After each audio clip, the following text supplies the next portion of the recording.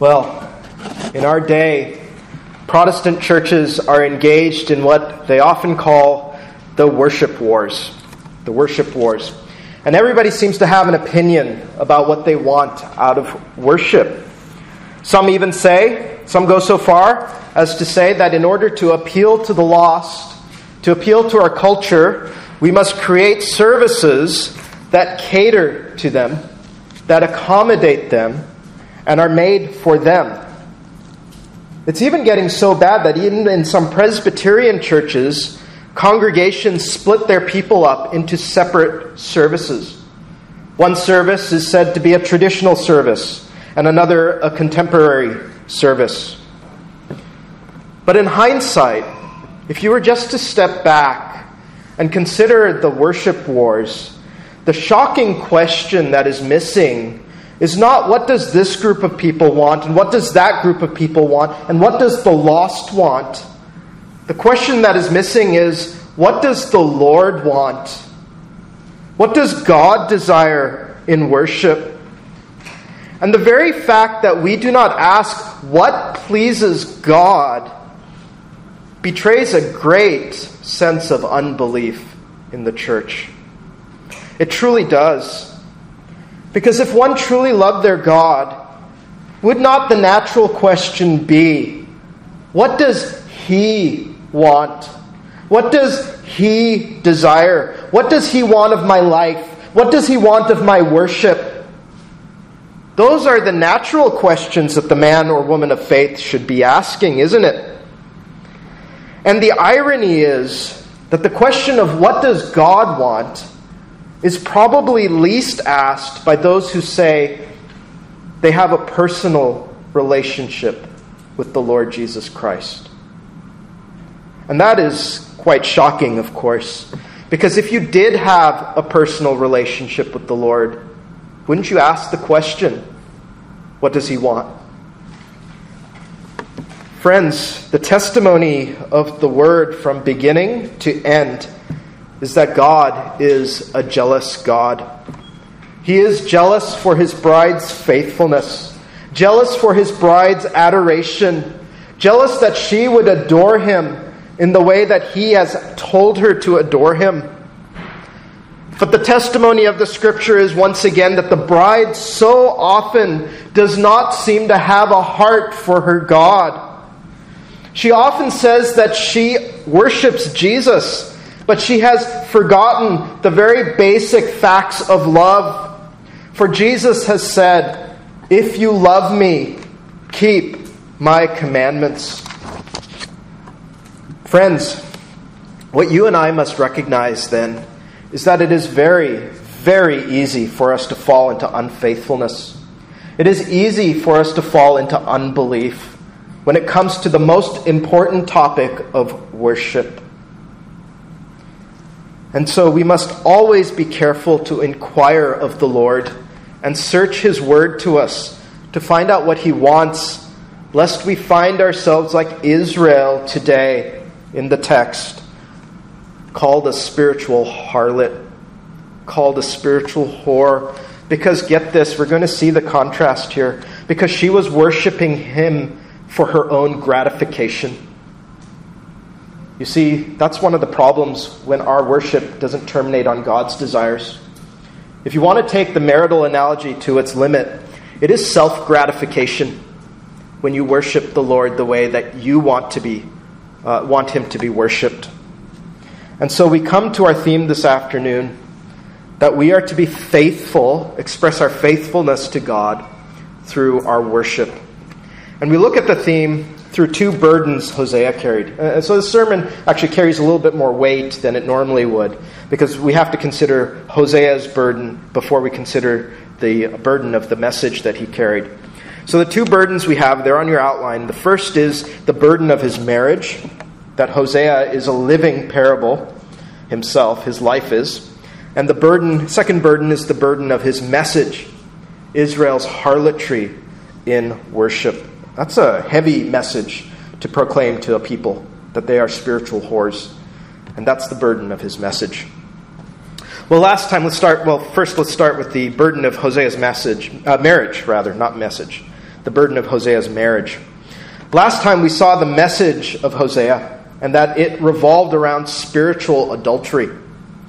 That unfaithfulness to God is not just a legal violation, which would be bad enough, but for those in the covenant, breaking God's commandments is a personal affront. It is an attack on his person as somebody who has a relationship with his people, as a marriage covenant. It is as grievous as adultery. It is as grievous as harlotry. And the message of Hosea is a message for the church even today. We recall that we heard from Peter that the message of the prophets was meant to reach into our own time and place, to point us to the sufferings of Christ and the glories that would follow. And so how much more does this message apply to us who have witnessed the glories of Christ in its ultimate form? God demonstrates his own love for us, that while we were yet sinners, Christ died for us. You see, the message of Hosea is amplified for our age because, beloved, to be unfaithful to a God who loved his people so dearly and so greatly as to die for their sins must make you recoil in horror. Married couples, I hope that the thought of adultery entering into your marriage would cause you to recoil in horror as well. See, that's the kind of response the Lord wants from you in the book of Hosea. That as you see this marriage here in the text, and you recoil from the harlotry of Gomer, that you would apply that to yourself and say, that's what it's like when I'm unfaithful to the Lord. And if you can't see that, friend, there is something terribly wrong with your heart.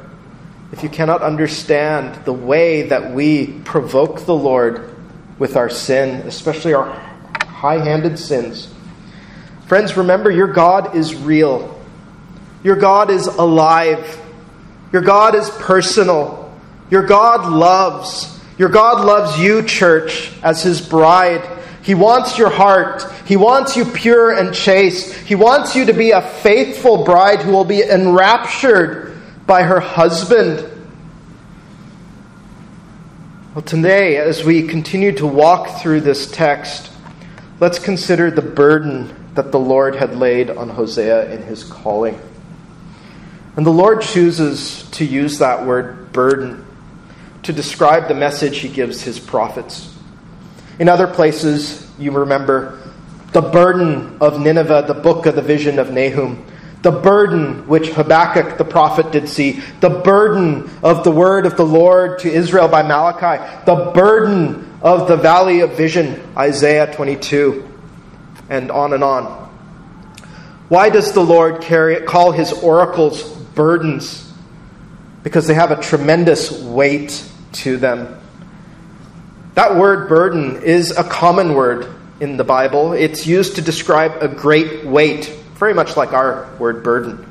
Whether it's physical, whether it's spiritual, whether it's emotional. As Moses complained about the difficulty of bearing the children of Israel, he complained to the Lord, Moses did, "Why have I not found favor in your sight that you have laid the burden of all these people on me?" It's a great weight that the prophet carries in his ministry. And it is in that sense that God's oracles are burdens. The prophets had difficult messages to deliver. Messages that called out the sins of the people. Messages of promised judgment to the unrepentant and the covenant breaker. What a difficult message it is for a man to proclaim. You think of what Hosea's message was. You're whores. You're spiritual harlots. You've all played the harlot by turning away from the Lord. What man wants to get up and say such things? But that's the burden that the Lord laid upon him. And when the Lord lays a burden on a man to proclaim, he has no choice in the matter. He must carry the burden. He must proclaim it, even as he becomes an object of scorn and ridicule, as Hosea was. Well, even today for preachers, a preacher is told not to preach a text until he has asked the Lord to give him a burden from it that he carries with him into the pulpit. It's the same kind of ministry, though the revelation takes a slightly different form. Well, the burden that the Lord laid upon Hosea was not just in his message. It was also in his marriage. In verse 2, the Lord, listen to the language, commands him to take a wife of harlotry, to show that the land has committed great harlotry by departing from the Lord. And so this is an intensely personal message for the man. He must marry a woman who will become unfaithful to him. And friends, if you've ever experienced it or know somebody who has gone through it, a marriage that becomes a cross to bear is a terrible burden to bear indeed. Well, I do want to mention that in the history of interpretation, there has been a difference of opinion whether Hosea married Gomer or whether this is a vision. And the difficulty comes because ministers of God were forbidden to marry a harlot. Leviticus 21 verse 7. And so the question is, why would God break his own law to command something forbidden? So older commentators, and I believe Calvin falls in this category, try to resolve the difficulty by saying this is a vision. This is a vision that Hosea gets. On the other hand, Matthew Poole and Matthew Henry, while acknowledging that others see it as a parable, lean towards a more literal reading of it as a true marriage. And there are clues that this is the case, especially because there are children who are treated as historic children. It's on that basis that Matthew Poole said, the words, bear him a son, verse 3, seems to favor the literal acceptation of all this as really done, and not only as represented in vision, parable, or hieroglyphic. In addition, the text also lacks the common exegetical markers that show it to be a vision, like in prophecies like the Revelation or even Isaiah's 6th chapter, where he sees a vision of the Lord in the temple. And you can also commentators resolve the tension of Leviticus 21. If you see Gomer not as a woman on the street that Hosea married, but as a woman who becomes a harlot in the marriage, there's a clue that that is the case. The first child, Jezreel, is said to be Hosea's. She bore him a son. But sadly, you don't see that same language for the other two children. They are likely the children of harlotry. And all it says is that she bore the children. And it doesn't say that she bore them for Hosea. Well, we'll get to that a little bit when we consider the other two children. But for now, leaving aside the history of interpretation there, just pause and consider for a moment the great burden that the Lord had laid on the man. Think of the cross that this man was going to bear in his life to follow Jehovah. It's a great and tremendous burden. If you're married, and I hope for all of you, your wedding day was a day of great joy. I can say with absolute certainty my wedding day was one of the great days of my life, as it should be, because we rejoice that the Lord has made two into one. But the wedding day for Hosea would be a day where his hopes for his house would be dashed when the Lord told him to marry a woman who would be unfaithful. The Lord told him to marry a woman who would sell herself, that he would become a man humiliated over and over again by his own wife. What man wants to live with a woman who is a notorious whore, known on the streets? How much ridicule did Hosea endure? How much reproach came on his ministry as others saw a holy prophet whose own wife was unfaithful to him? But that was the point of the message, wasn't it, people of God? They should have seen the prophet as a thing of scorn. And as they considered that the Lord was using Hosea as a living parable, they should have then covered their mouth and saw the scorn that they brought on their own God when they think of the scorn that came on Hosea. Friends, how easily we can miss the message of the book, even when God smacks us upside the head with it.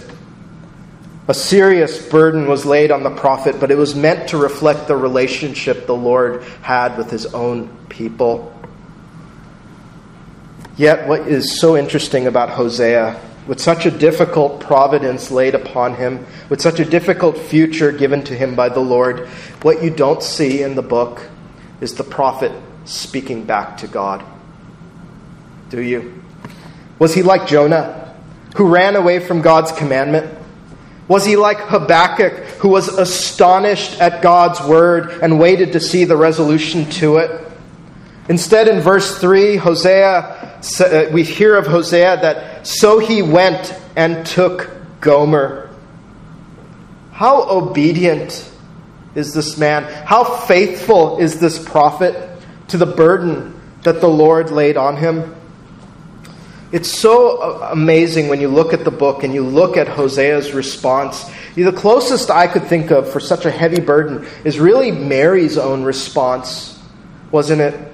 Didn't she say something like this? Behold the servant of the Lord, let it be to me according to your word. That is the response that Hosea has. And Hosea shows you what faithfulness looks like, people of God. You know, when your love for God and your reverence for God are such that when the Lord gives you a difficult path to obey, a difficult path to walk, a difficult providence that maybe you alone will have in this world, you can say, let it be to me according to your word. And you will sweetly comply with the Lord of providence. And as we consider our theme of the book, our great love we are to have for our Christ, we must remember at all times that our love for God must trump even the love we have for those in our home. Matthew 10, verse 36, a man's enemies will be those of his own household. He who loves father or mother more than me is not worthy of me. And he who loves son or daughter more than me is not worthy of me. And he who does not take his cross and follow after me is not worthy of me. Friends, I know as your elders, several of you live that text. Enemies in your own house. But Jesus averts your gaze from your household and says, follow me, love me all the more. Carry your cross, carry your burden, and follow me, for I am your first and your great love. I will make your burden and yoke light. Yes, you will understand in glory why you carried that cross, but for now, follow me in love until the day comes when I wipe away your tear. Hosea's marriage demonstrates how great a cross you might have to follow the Lord Jesus. But Hosea loved Jehovah so much, evidently, that he gave up his own hopes for marital bliss and a faithful wife, because more than a blissful marriage, the man desired Jehovah. Friend, if in God's providence you find yourself in a difficult marriage, if you find yourself even in a marriage with an enemy in your own house for Christ's sake, continue to love Jesus. Continue to follow him. And while that marriage may be a grief you carry until glory, friend, your love for the Lord will put it all in its proper place in due time. But even more than that, even as we appreciate Hosea's burden, Hosea causes us to appreciate even more the burden that the Lord Jesus Christ carried for our sake. You see, God did not call Hosea to do something he would not do in a much greater way. If the Lord has called you to carry a great cross today and you struggle with it, what you need to remember is that he carried a much greater cross for your sake. And he was crucified on that cross. You see, the problem is so much when we consider Hosea's sufferings, we forget Christ's. And we only look at the man Hosea. Remember 1 Peter 1:11 last week, in which Peter spoke of the prophets. The Spirit of Christ who was in them was indicating when he testified beforehand the sufferings of Christ and the glories that would follow. So how does Peter tell you to interpret Hosea? To see the sufferings of Christ, to see the great love that Jesus has for his bride, and the awful price that he paid to redeem a harlot at Calvary. Once more, like we said last week, to think of Hosea as this sort of sappy love story between Hosea and Gomer is to miss the point entirely. This book is about the faithfulness of the Lord Jesus Christ, with Hosea portraying him as a great type. This book is about our hearts being prone to being unfaithful to God, with us being portrayed by Gomer, not Hosea. This book connects the grief of adultery into something tangible for us, so we would understand innately our unfaithfulness to a God who loves us so much and desires that we would love him in turn. That we would love him. Why? Because he first loved us. Hosea's marriage, then, friends, is an illustration of how we grieve the Lord. And the problem is with our hearts that it seems like we don't get it until you see a book like Hosea that illustrates it with human beings. We don't get how we grieve the Lord. And that is the burden Hosea portrays in his marriage. And his marriage itself becomes part of the message. And yet, showing just how perverse our hearts are, somehow we have turned this book into merely a show of sympathy for the man, Hosea. Once again, being blind to the grief that we bring on God that caused him to redeem us in Jesus Christ. And so we miss that we might be behaving like Gomer, both as individuals, but also as a church. Well, if that was Hosea's burden in marriage, and we'll consider more of those burdens in the upcoming weeks. If that was Hosea's burden in marriage, let's consider the burden of Hosea's message. Israel is unfaithful in her worship. To understand that, you must know some history. Consider verses 3 and 4, which say, "So he went," speaking of Hosea, "he went and took Gomer, the daughter of Diblaim, and she conceived and bore him a son. Then the Lord said to him, 'Call his name Jezreel, for in a little while I will avenge the bloodshed of Jezreel on the house of Jehu, and bring an end to the kingdom of the house of Israel. It shall come to pass in that day that I will break the bow of Israel in the valley of Jezreel.'" So God tells Hosea to name the child, the firstborn, Jezreel. And the reason for it is not necessarily in the name. The name means God scatters or God sows. God gives you the reason for the name beyond the meaning of it literally. For he says, "In a little while I will avenge the bloodshed of Jezreel on the house of Jehu." Now, if you don't know the history there, this text will not strike you the way it did to Hosea's original audience. For if you know Jehu's sins, Israel's sins that God is upset with here becomes evident. So I want to spend a little bit of time reviewing that history as succinctly as we can. I know it's a lot in a short amount of time, but I pray that you'll be able to get it and then review it yourself a bit later. Now, Jehu lived in the time of Ahab and Jezebel, and you probably know them. Those two were the most wicked couple to sit on the throne of Israel. And they were grotesque in their violations of the first commandment. Now, this is not a surprise because Jezebel was a pagan. She was the daughter of a Sidonian, a Phoenician. And Ahab went far beyond the original Jeroboam's sins because he served Jezebel's god, Baal. And Ahab threw out Jehovah worship out of the land and actually persecuted the true prophets. He broke that first great commandment, "Thou shalt have no other gods before me." And so you might remember the Lord sent Elijah to confront him. This famous confrontation. Then it happened when Ahab saw Elijah that Ahab said to him, "Is that you, O troubler of Israel?" And he answered, "I have not troubled Israel, but you and your father's house have, in that you have forsaken the commandments of the Lord and have followed the Baals. Ahab was the troubler of Israel. He forsook the Lord and showed his love towards the false god Baal. Now, what happens next is pretty legendary, children, boys and girls. You might not remember Jehu, but you surely remember Elijah, don't you? And boys and girls, don't you remember when Elijah confronted almost 1,000 false prophets of Baal and Asherah?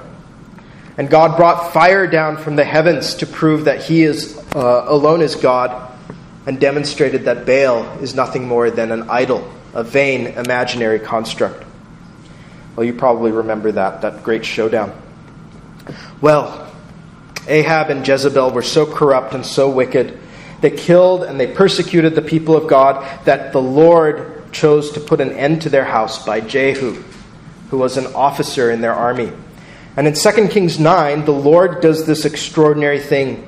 He has Elisha anoint Jehu as the next king of Israel. So now there are two kings in Israel, Ahab and Jehu. And Jehu ruthlessly eradicated all who were of Ahab's house. You might remember, boys and girls, that he threw Jezebel out of her window, and she fell on the ground and lay in a pool of her own blood, and the dogs came and ate her. That was to fulfill the word of the Lord that he gave to Elisha, that on the plot of ground at Jezreel, dogs shall eat the flesh of Jezebel, and the corpse of Jezebel shall be as refuse on the surface of the field in the plot at Jezreel, so that they shall not say, here lies Jezebel. Jezreel, the name of Hosea's son, is the place where Jezebel's blood was spilled. But there would be even more bloodshed at Jezreel. Ahab had 70 sons, and Jehu slaughtered them all there. So Jehu killed all who remained of the house of Ahab in Jezreel. 2 Kings 10. Jehu was certainly a bloody man, spilling so much blood at Jezreel. But then he goes and he eliminates all the Baal worshippers in Israel. He drew them out. He had this phony worship service that he instituted. And he tore down Baal's temple and eliminated all who came to worship Baal. And the scripture says, thus Jehu destroyed Baal from Israel. And so Jehovah says to Jehu, because you have done well in doing what is right in my sight, and have done to the house of Ahab all that was in my heart, your sons shall sit on the throne of Israel to the 4th generation. Now, as a reward for Jehu eliminating Ahab and his house, and for him restoring the first commandment, God rewards Jehu by having his sons be king for 4 generations. Now, as we come back to Hosea, we are in the time of the 3rd son, Jeroboam the 2nd, 3rd in line from Jehu. So now you can see how all these texts are so closely connected. And the 4th generation will end with Jeroboam the 2nd's son, Zechariah, who would be assassinated, ending the line of kings from Jehu and bringing God's word to pass. Now I know that was a lot of history in a very short amount of time. So go spend time with Hosea in 2 Kings 9 and 10 and look at that background for yourself. But if you take nothing else away, remember that Jezreel is the place where Jehu massacred Ahab's house. And his reward for removing the troubler of Israel from the land was to have his descendants on the throne for 4 generations. And Jeroboam the 2nd, the Jeroboam of Hosea's time, is 3rd in the line. And so the time of kings from Jehu is coming to a close. For God says in Hosea, he will avenge the bloodshed of Jezreel on the house of Jehu. And that might puzzle you for a moment after hearing God's commendation. If Jehu did what God wanted, why would God avenge the blood of Jezreel on Jehu? Did God not want Ahab's house destroyed? Did he not want the Baals removed? Well, the answer, as we come now to the motive for Jehu, is that Jehu did not do it for God's sake. Jehu did not do it because he loved God. He was not motivated by a love for God. Boys and girls, this is why good deeds, quote unquote, that men do outside of Christ do not count for anything in God's eyes. Jehu probably did God's work because he wanted the throne of Israel, and this was the way to have it. So he would play the part of mercenary. He would play the part of assassin for hire. But did the man have a great love for God? No. And you see this in other places. God very often uses the sinful desires of men to accomplish holy purposes, especially when a holy man would not accomplish his purposes the way that Jehu would. You see it in other places. God raised up the Assyrians to chastise his people. But then what?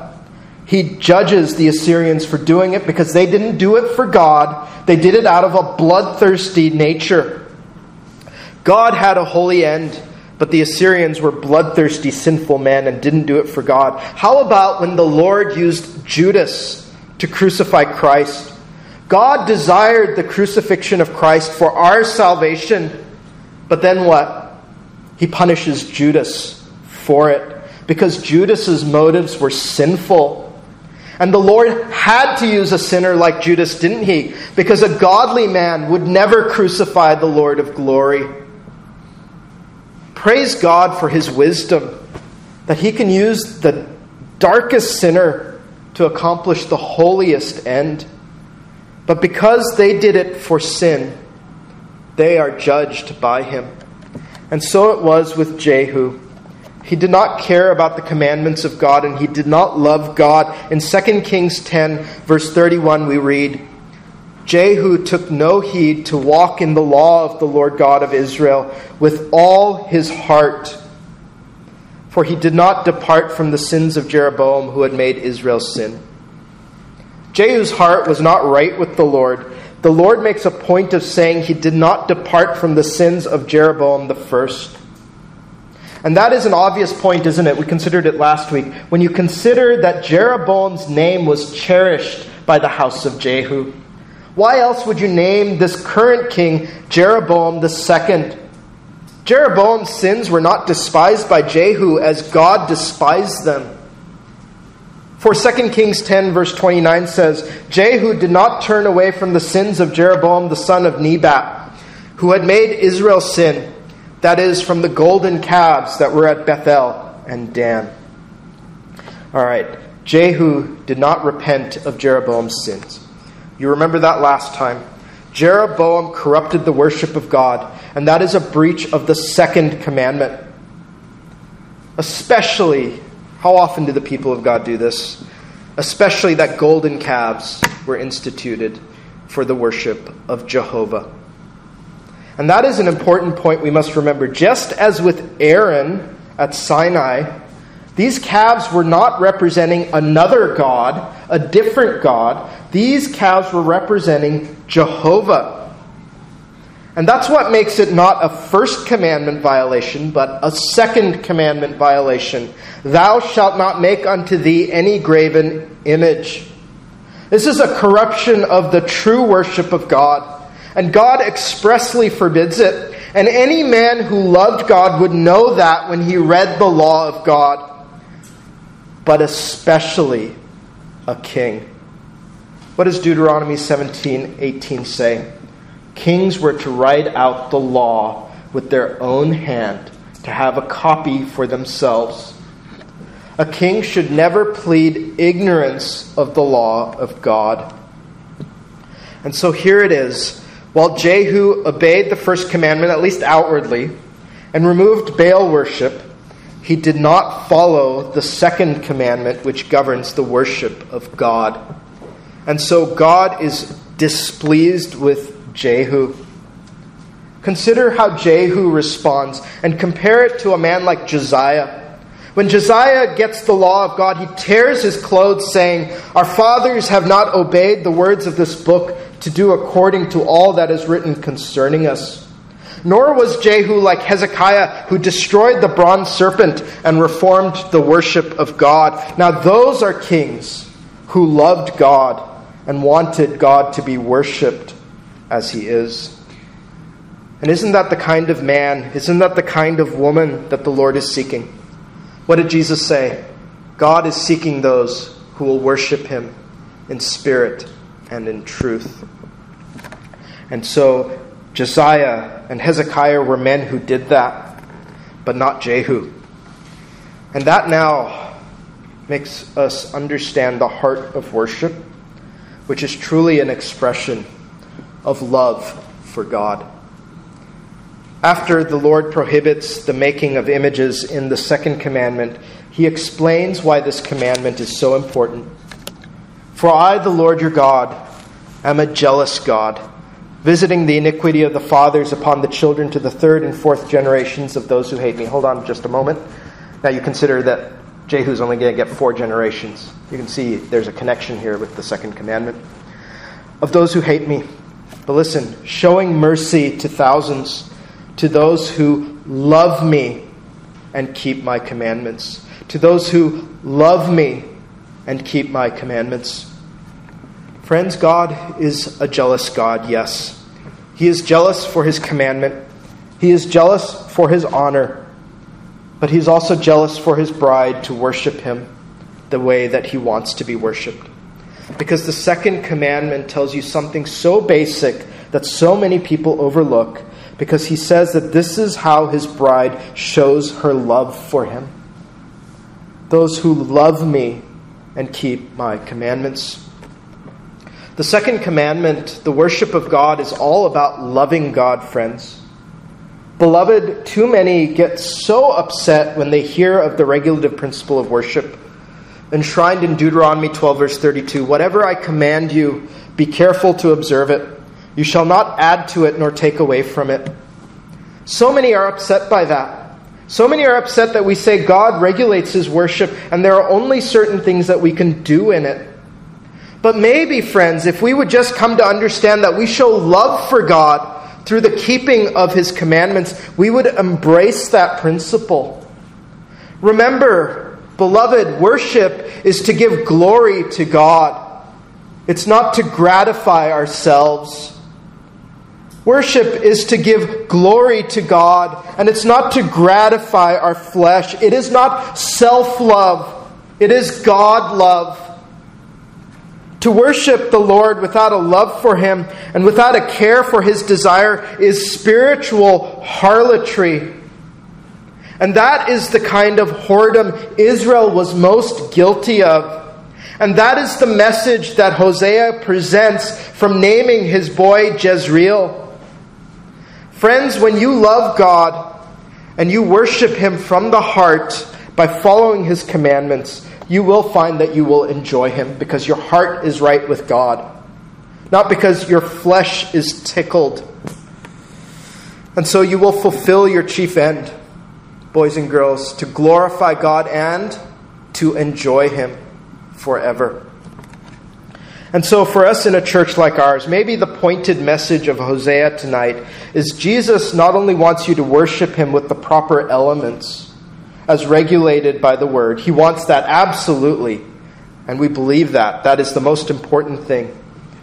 But he also wants your heart in it. And maybe that's more of the challenge for us.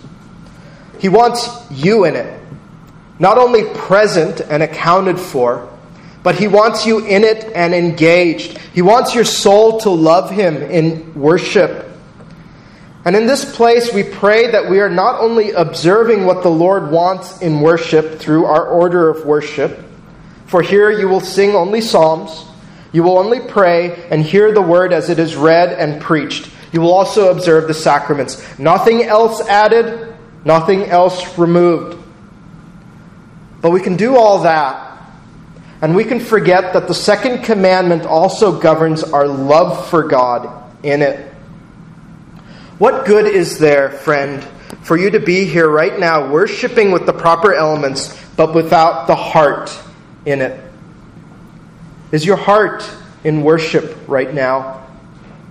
Is your heart in worship? It's part of the commandment to love God and keep the commandment.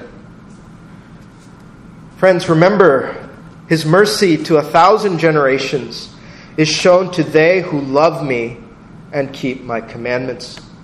Couldn't he have simply have said in the second commandment, his mercy is shown to those who keep my commandments? Why does he add, love me and keep my commandments? You have to consider it for yourself. He says to you, child of God, love me and keep my commandments.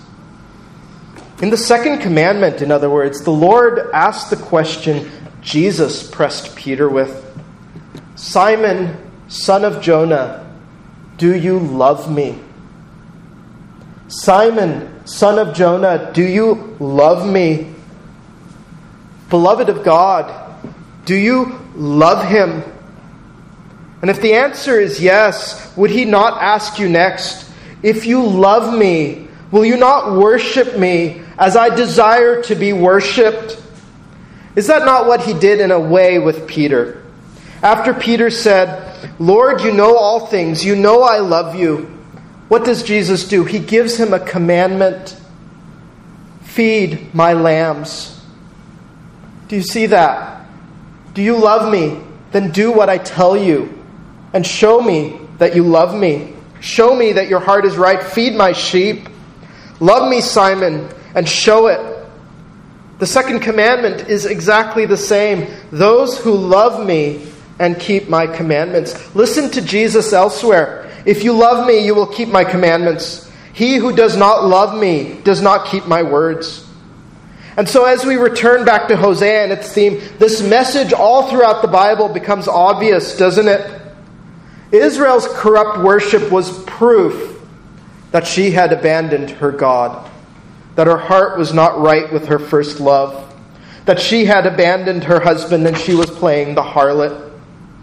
And that's the language I find so fascinating. The divines don't use Hosea as a proof text as far as I know for this question. But in Larger Catechism, question 110, when it speaks of the second commandment, and I highlighted this for you, it says false worship is spiritual whoredom.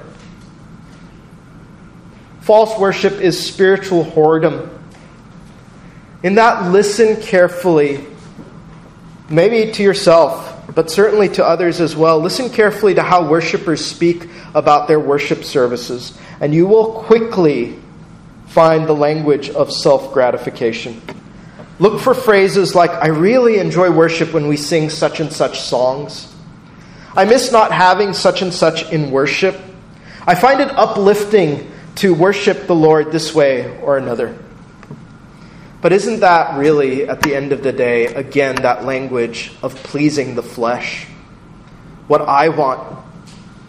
God's desires are not found there. So how can we say we love God and don't even think for a moment what pleases him? The desire of God needs to have a place in your heart. Friends, it is incredibly easy, even in this place, for worship to be all about you and not the Lord. If you truly desire God, friends, give him his desire in worship because you love him. And you know, the reason that the Reformed Presbyterian Church cares so much about God's worship is because he says to us plainly in his word that we would become harlots if we choose our own desire in worship. And we wish to be faithful to the Lord as one who submits out of the heart to his commandments. And that is the burden of Hosea's message in Jezreel. That Jehu's line is going to come to an end in the 4th generation because he was unfaithful to the second commandment. And now consider the burden of the message as he preaches this message to a king named Jeroboam II. He has to preach this message, and he presents his son as a reminder of God's prophecy. Jeroboam, look on my son Jezreel, and know that the Lord will avenge himself on your son, Zechariah. And Jehu's line is going to fall. What a hard message to present to a king. My son is named Jezreel because your son will be assassinated for unfaithfulness. Sadly, Jeroboam did not reform the nation when he heard the message. For we know that his priest dismissed another prophet, Amos, and told him, "Go, you seer, flee to the land of Judah. There eat bread, and there prophesy, but never again prophesy at Bethel." That is how Jeroboam II's administration saw the prophets of God. Go preach in Judah. They listen to that kind of preaching. Go preach at the Reformed Presbyterian Church. Don't come here and preach that message. We don't listen to that kind of preaching here. That's essentially what was going on. Well, today the Lord has laid his case before you. He has presented his burden in the preached word. And how do you respond, child of God? Do you respond like Jeroboam? Or do you respond like Josiah, tearing your clothes in repentance if your heart has not been what it ought to be in worship? Friend, if you're convicted of your unfaithfulness in worship, whether because your heart is not in it, or whether because you just don't care about the second commandment, what is wonderful about the message of Hosea, and we'll get to it soon, is that if you repent of your sin, even in the second commandment, the Lord will forgive. If you repent in Jesus Christ. Because as we remember the burden Hosea carried, we remember that his burden was absolutely nothing compared to the burden that our Lord Jesus carried, which was the burden of our own sin, even our sin of breaking the second commandment. And friend, he freely forgives, but he asks for faith, but he also asks for repentance, a turning away from the ways that you have broken that second commandment. That's what he wanted out of these faithless kings. It's also what he wants for you and me. So people of God, as we close, love your God and love him by worshiping him. Do what he commands. Be diligent to find out what pleases the Lord. And if you truly love him, give it to him. Give it to him out of love. Please rise for prayer.